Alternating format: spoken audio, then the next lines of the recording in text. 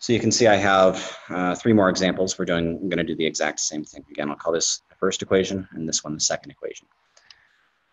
So let's check the point 3, 1. So we got 2x plus 3y equals 7 becomes 2 times 3 plus 3 times 1 question mark equals 7.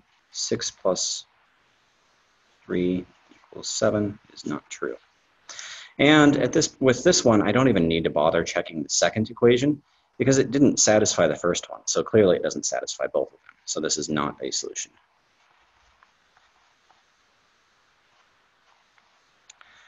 All right, let's check this one. 2x plus 3y equals 7 becomes 2 times negative 4 plus 3 times 5 equals 7. That's negative 8. This is a question mark.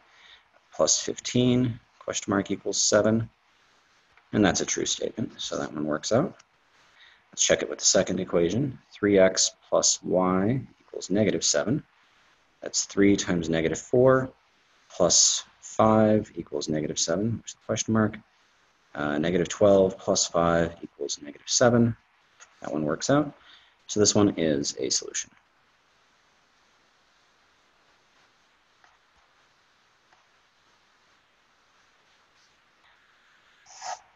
And third point here, 2x plus 3y equals 7 becomes 2 times negative 2 plus 3 times negative 1 question mark equals 7. That's negative 4 minus 3 equals 7. And that one's not true. Again, I don't need to check both of them if it fails to satisfy the first one. So this is not a solution.